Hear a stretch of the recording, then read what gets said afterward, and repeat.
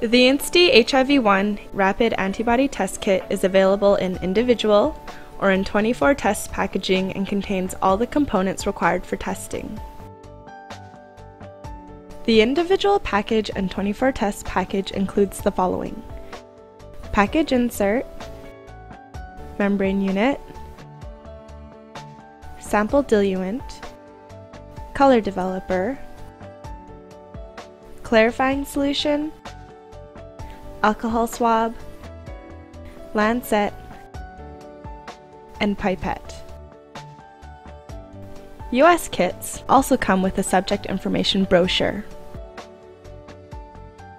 First, open the INSTI package and gather all components required for one test.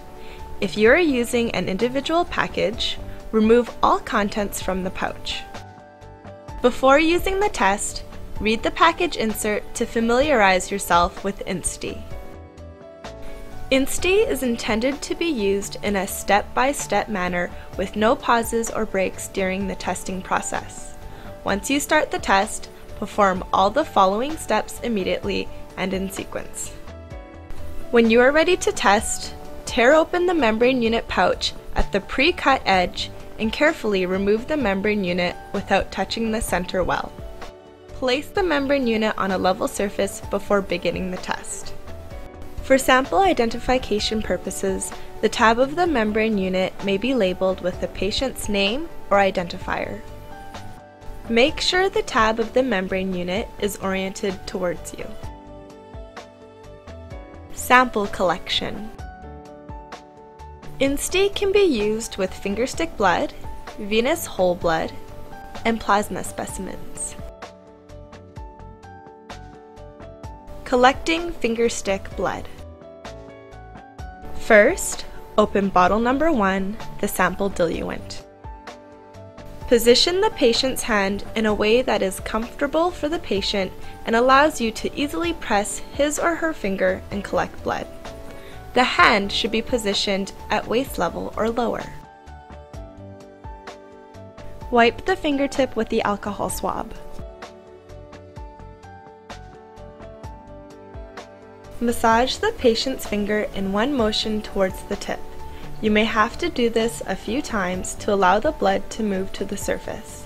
The fingertip will become pink. If the patient's hand is cold, use a heating pad if available to warm the hand. Remove the trigger lock from the lancet.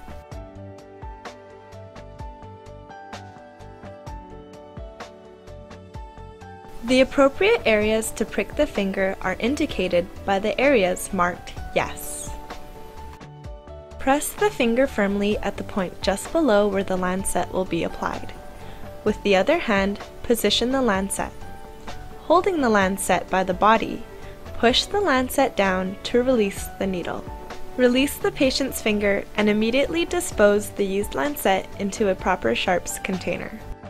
Do not squeeze the blood from the finger until you have the pipette ready in hand for collection. Lightly squeeze the finger in one motion towards the tip to release blood. As the blood bubbles up, hold the pipette horizontally and carefully touch the tip of the pipette to the bubble of blood.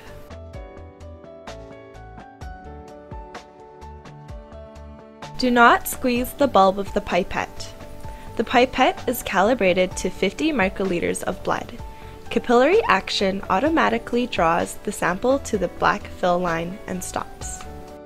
The amount of blood collected is critical. Filling the pipette stem indicates when you reach 50 microliters of blood. Do not hold the pipette vertically to collect blood. Gravity will not allow capillary action. Add the 50 microliters of blood from the pipette to bottle number 1, the sample diluent, by squeezing the pipette bulb. The pipette stem has a pin-sized hole located at the black line. Squeezing the pipette bulb usually expels the blood from the pipette stem. However, if squeezing the bulb does not expel the sample into bottle number 1, cover the pinhole with gloved fingers and squeeze the bulb again. This should release the sample from the pipette stem. Step number 1. Sample diluent. Once the sample has been transferred into bottle number 1, the sample diluent, recap the bottle, and mix well by inversion. Open the sample diluent and pour the entire contents into the center of the membrane unit well. The sample should be absorbed quickly.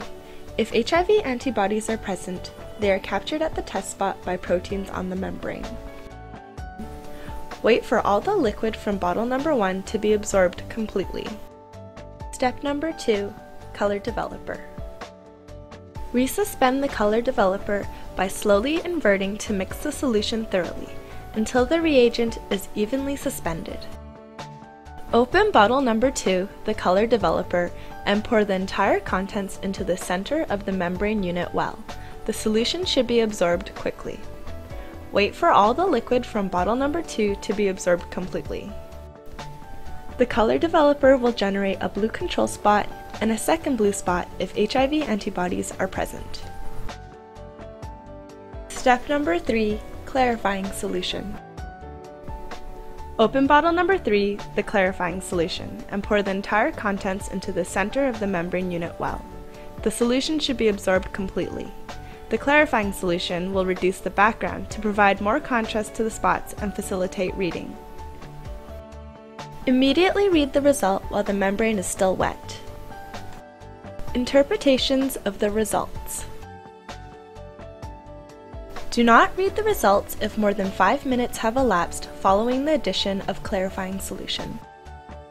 When reading the results, make sure the tab of the membrane unit is oriented towards you. Non-reactive result. One blue control spot that is clearly discernible above any background tint should appear on the membrane. The control spot indicates the test has been performed correctly and a human specimen has been used. Reactive result. 2 blue spots, 1 control spot and 1 test spot that are discernible above any background tint indicate that the specimen contains HIV antibodies. Invalid result. The test is invalid if there is no control spot on the membrane. Conduct the test again with a new kit. A reactive test should be readily visible to the naked eye. If there is any doubt, repeat the test.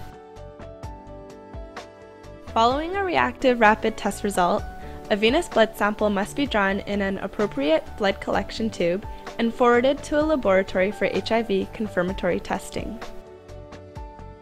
The INSTI HIV Rapid Antibody Test is intended for use by trained personnel in medical facilities, clinical laboratories, emergency care situations, physicians' offices, voluntary counseling and testing programs. For more information, please visit www.biolytical.com.